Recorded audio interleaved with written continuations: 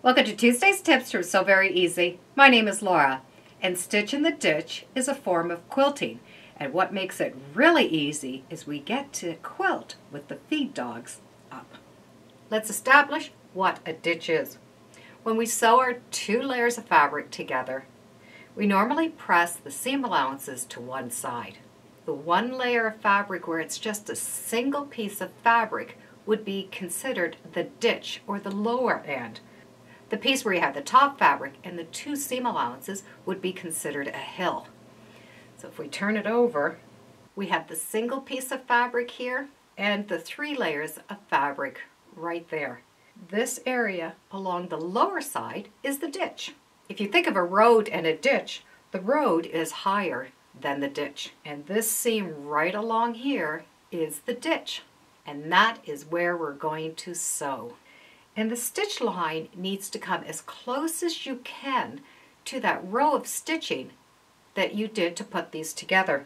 As you're stitching this line, you're going to have the high end and the short end, which will make this foot of your machine go high on one side and low on another. Even though it's not a lot, it will have that foot go on a bit of an angle. Even though we want to stitch right along that area, the foot is going to want to come off, so we're constantly having to pull this foot back into place. The walking foot does help because it is feeding the fabric from the top and the bottom.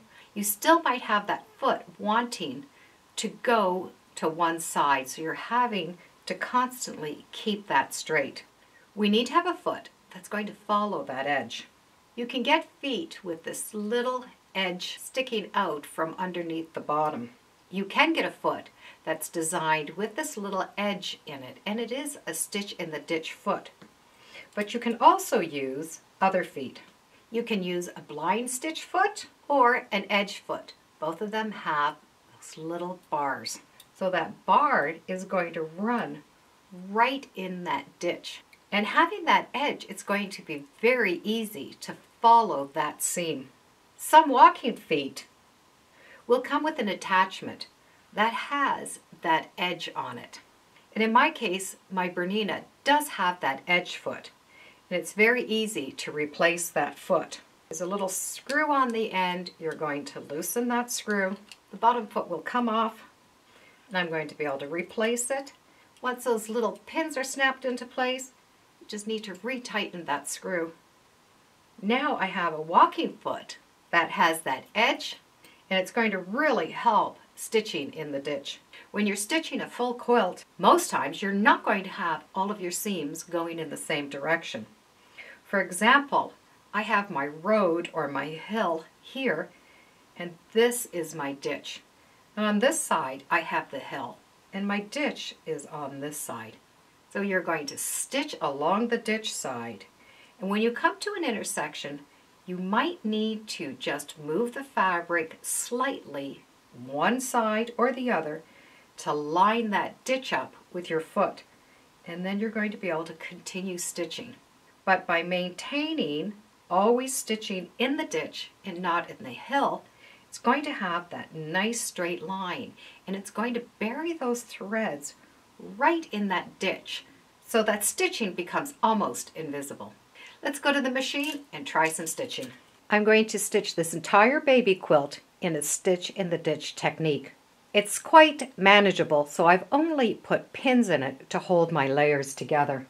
And to stitch it, I'm going to start with the seam in the center, and then I'm going to work those seams going out. Going in the other direction, I'm going to do the same. I'm going to find a center seam and work my rows out.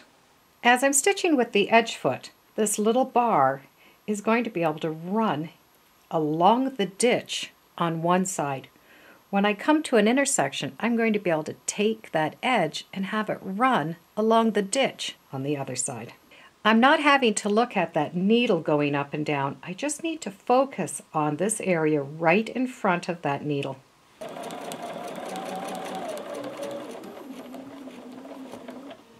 When I come to that intersection, I'm just going to pick that needle up and put it right in that ditch. Now my edge is going to run along the ditch on this side. By using this edge as a guide, my needle is always going to follow right behind. To put the walking foot on, take this little U-bar and line it up with this edge and slide it on. From there you can lift it up and attach it onto the post. My needle is centered, so I'm going to be able to put that bar right in the ditch, regardless if it's on the right or the left side. So it's going to work the same as the edge foot. I will be able to just guide my fabric following that edge. Here's an example of the stitches going right in the ditch. So my high point, or my hill or road, is along this edge and along this edge. So I was able to stitch all the way along here, but when it came to this area I had to come here and then stop and come along this edge. And you can see how those stitches just get buried in the ditch. So stitching in the ditch is a very simple way to get your quilting done. It's as simple as following those seams and stitching right in the ditch. You can try many different feet on your machine and see what foot works best for you. Thank you for joining me today on Sew Very Easy. Feel free to subscribe, and as always, come on back. Let's see what we're sewing next time in the sewing room. Bye for now.